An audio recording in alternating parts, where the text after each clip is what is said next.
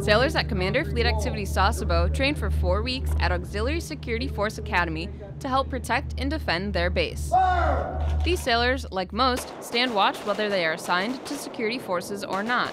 Realistically, if something happens to the base and we need to call in extra people, the ASF are already going to be on base.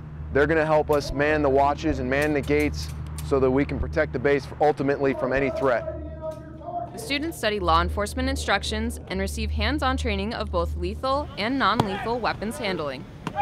This class was really excellent. I had a lot of motivation. We had a 95% qualification rate. We have not had that in the past. So that is in part based on our instruction to them, but it's also based on the service members themselves. While this class consists of 5 commands and 14 candidates, they're all a part of one team, one fight. Petty Officer Krystina Coffey, Fleet Activities, Sasebo, Japan.